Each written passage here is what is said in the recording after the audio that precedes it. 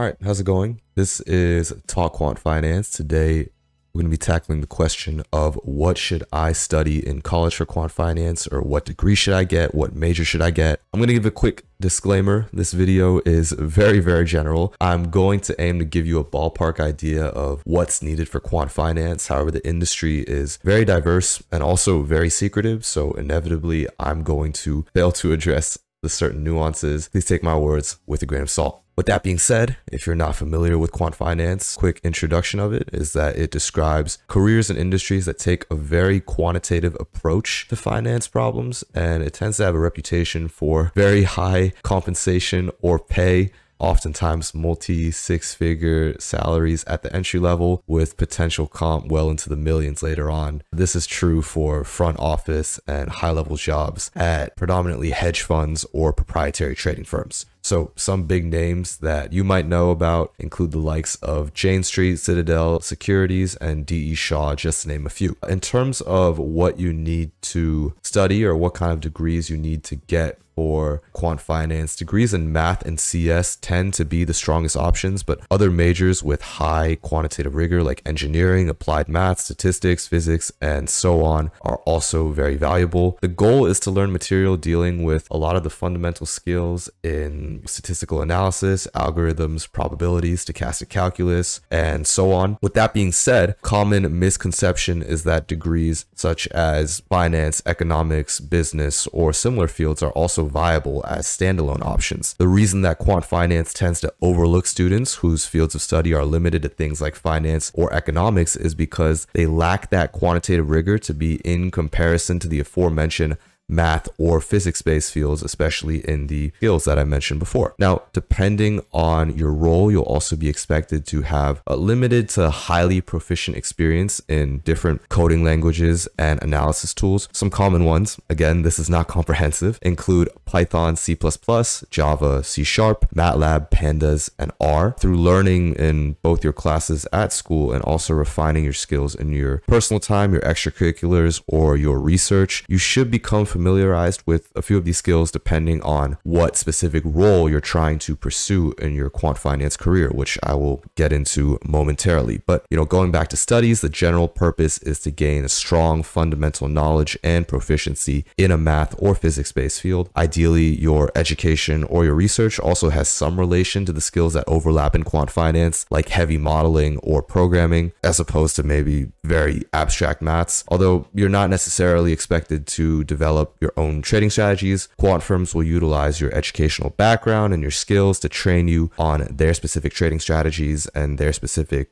structure once you have been hired. Okay, with that being said, the level of education and specific skills that you need vary based on your job in quant finance. There's a number of roles in quant finance. I'm going to cover 3 that tend to have the most streamlined internship and recruiting opportunities straight out of higher education or in your higher education / college experience. To start off, we have quant researchers or researchers. These positions are most often filled with PhD holders or exceptionally strong undergraduates or master's students, although some firms are more willing to hire undergraduates than others. Degrees in math and CS are generally the most relevant for researcher roles. Candidates also have to be proficient in Python as well as analysis environments like MATLAB or R. The interviews usually cover linear regression, stats, coding, probability puzzles. Their responsibility is to develop strategies or signals, generate hypotheses, and build the models that traders will deploy live. The role involves a substantial amount of coding, so it suits people who enjoy applying the scientific method, conducting lots of research, and working in a bit of a slower pace environment than trading. Quant researchers' success is really going to be judged on whether or not their model is successful or not. Now, next up are the quant traders. They're typically drawn from undergrad or master's programs more commonly. Trader roles require really strong quantitative skills again, but not necessarily that really formal research background or that PhD background that's expected of most quant researchers. So degrees in math or physics-based fields are common and very well suited for trading roles. Now,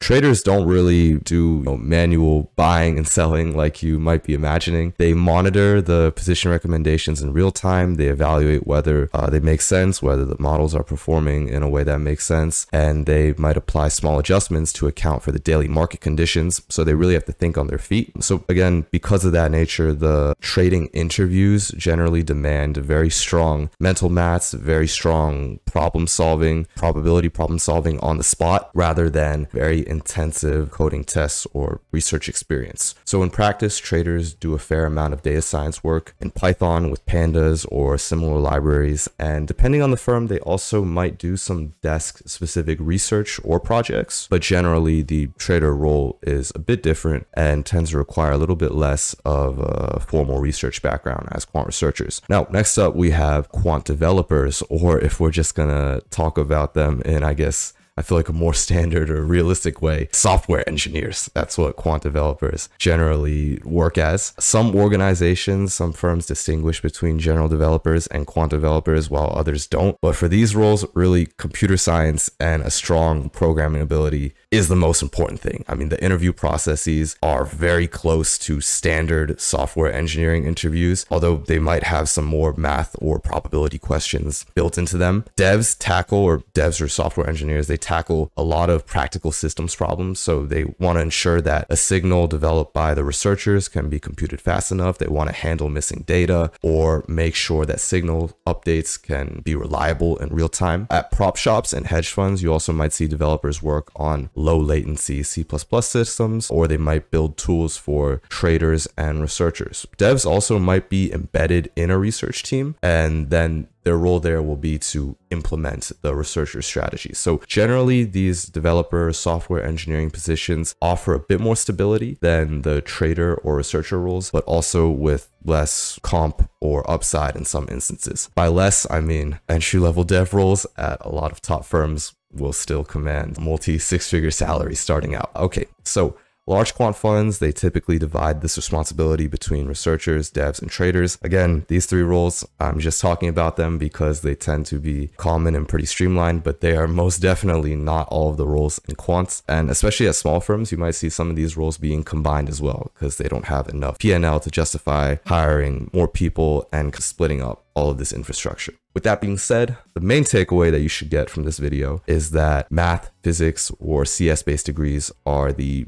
absolute best if you're trying to break into quant finance. Stuff that is not as quantitatively intensive, like economics or finance, are definitely at a disadvantage compared to maths or physics-based degrees. This is, the general idea of what to study for quant finance. I'll try to post more stuff talking about extracurriculars, research, or internship opportunities that are particularly strong for quant as well. And I'm going to try and keep making videos explaining quant for the student's perspective. And also, I'm going to try and get into some maybe more traditional finance videos as well, talking about those careers, industries within there. So I hope this video helped you, and good luck. That's Quant Finance.